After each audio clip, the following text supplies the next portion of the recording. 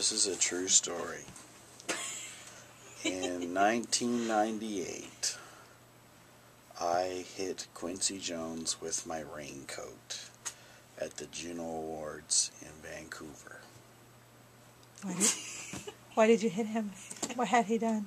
Because my parents bought me an award, a ticket, an award.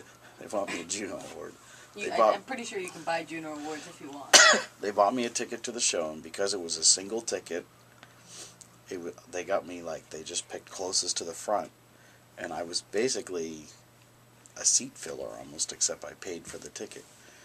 So I didn't really clue in that I probably should have dressed a little fancier or whatever, and it was winter in Vancouver, so of course it was pouring rain, and I showed up with my big raincoat on, and rather than take it off in the, like down at the seat, I take it out at the end of the aisle, and I do this, like, big kind of, like, take it off, shake off and there was Quincy Jones, who I, like, flapped my raincoat, and His daughter's funny.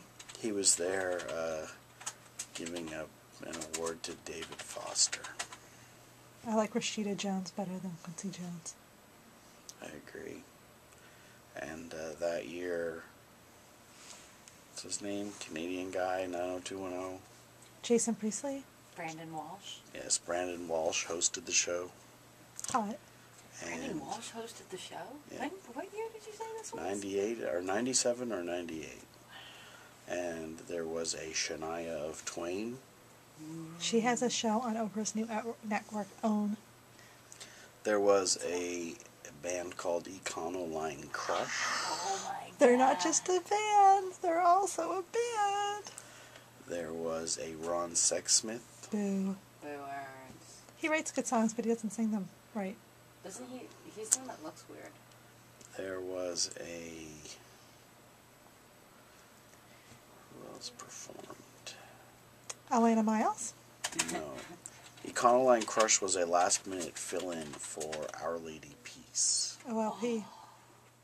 That's my first concert ever. Yeah, Richard Marx.